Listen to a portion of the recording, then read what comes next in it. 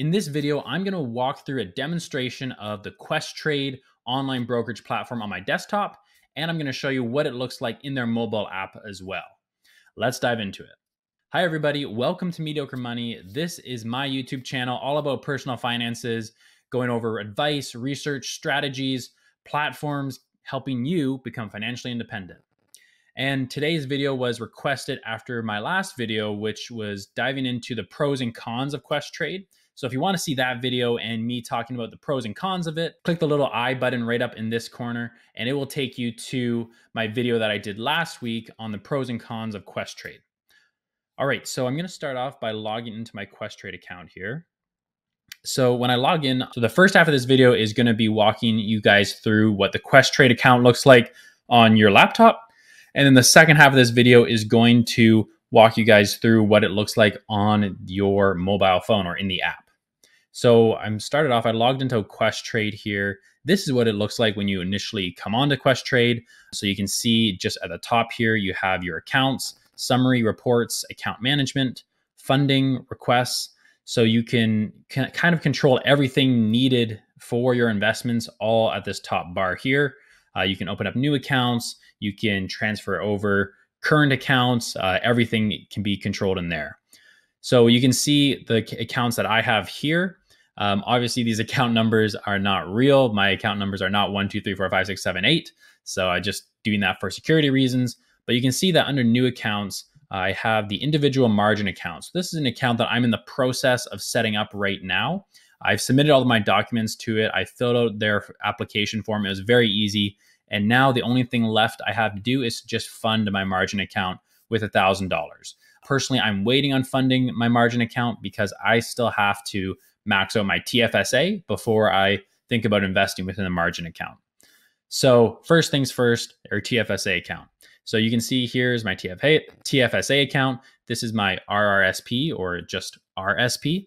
Both of my accounts with Questrade are fully self-directed. However, you can also get accounts that are Questrade portfolio accounts, and their management fees, I think, are 0.25% for Questrade portfolios. And those are awesome portfolios too. Very low management fees and extremely well as far as the diversity of the portfolios that they have. They have income portfolios, growth portfolios, which are 100% stocks. It's just a really good manage portfolios for you guys. So if you're interested in that, it is a robo advisor, I guess, as a portfolio because it's all done automatically. So it's an ETF essentially. But I highly recommend Questrade's portfolios if you don't really care about trying to do all your own buying and selling of index funds and ETFs or stocks, whatever you are interested in buying and selling. So for the easiest possible solution, go for Questrade portfolios. For myself personally, I like to do self-directed. Probably because, you know, I'm a young man and think I can do better than other people can, which is just completely incorrect. And it probably has somewhere to do with some sort of control psychological thing that's in the back of my head caused from some severe childhood trauma. All right, getting on with it. We're going to scroll down here so you can see all of my accounts that I have here, my self-directed accounts. This button, add a new account. So you can see down below, after you go through the accounts, you have any transfers that come in. So I have a transfer in progress right now, transferring from TD to my Questrade TFSA account. So I'm just trying to move some of my funds from TD over to Questrade because Questrade just has lower fees and I just like using it better than TD. And plus you can buy all ETFs for free. Although I have been charged a couple times with ETFs, with Questrade, but most of them are available for free on Questrade, which is awesome to be able to buy and sell ETFs for free. Or sorry, buy ETFs for free. I think selling you might get charged, but regardless, it's cheaper than TD, way cheaper than TD. So that's why I'm transferring money from TD to Questrade. So then I'm going to open up my TFSA account. So this is what my TFSA account looks like on the desktop. So you can see up at the top here, I have both currencies of Canadian and US dollars, and I have some cash sitting around in both of them. I have been sitting on some cash for a while now, waiting for this market downturn. So this is kind of my opportunity. While I'm filming this video, this is during the COVID-19 downturn. So I'm waiting right now on potentially buying some very, very low cost ETFs. So I'm kind of waiting around for that right now. So that's why I have so much cash available. Not a lot invested right now. However, this is what it looks like. You can set your account to hold the money that your trades were in, or you can set it to automatically go to Canadian currencies or US currencies. I set my account to hold whatever currency the trades happened in. So if I bought US stocks or US funds and I sell them, then I get US dollars back, and vice versa with Canadian dollars. So I really like the flexibility of that. With my TD investment account, I have like 2 different accounts. I can't hold 2 currencies in one account. So I really like that with Questrade. So this is what my account looks like. You can see right here, this is the split, the percentage split of how much you have in cash. So I have about 64% in cash, ETFs about 24%, and then a little bit of stocks. Yeah, and then as you scroll down below, you can see all your investment types. You can see how much it cost you, what the current market price is, what the current value is, your profit and loss on it, your return on it, your percent return on it, and the percentage of your portfolio that it makes up. So that's what the accounts look like. And if you go up here and click the trade button, this is your opportunity to trade stocks. So this is what the trading platform looks like. If you know what you want right away, you can go over to the order entry and you can look up your stock, VFV. So stocks and ETFs and any sort of index funds, those are all under stocks.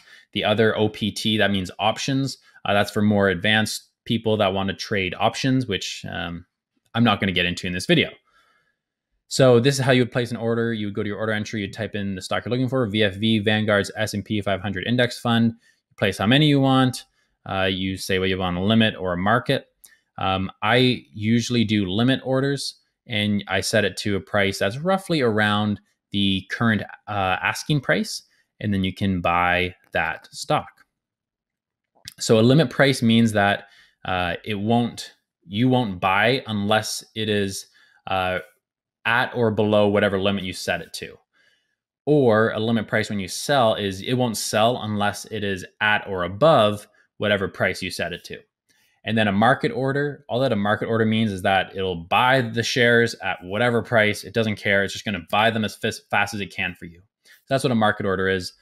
You have other different types of orders too, which I'm not going to go into in this video, but those are the 2 main types of orders. And you can set how long you want your order to be available for. And then you just click buy or you click sell, and then your order will be in. I'm not going to buy anything right now, but that's how easy it is. And when you click buy, it'll actually pop up with a notification to let you know how much you will be charged, if anything, as far as buying and selling fees.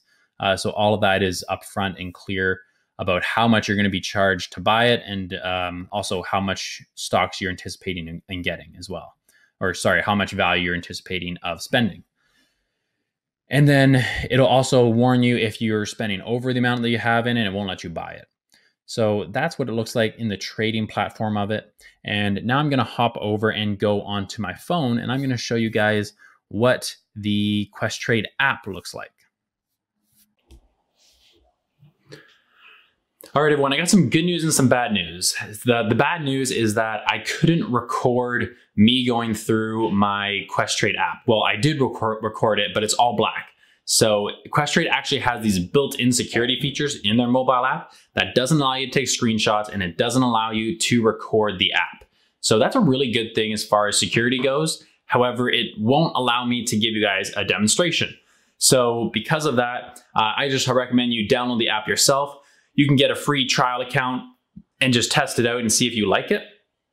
And if you like this video, please consider subscribing to my YouTube channel and joining the community of other Canadians and Americans that are trying to achieve financial independence. And if you have any suggestions for what you'd like to see from my channel, please let me know in the comments below. And in the comments below, I've also pinned a link for Questrade that will give you $50 of free trades. So even though you can already buy ETFs for free, if you want to buy stocks, you can buy those for free as well, up to $50 spent on that.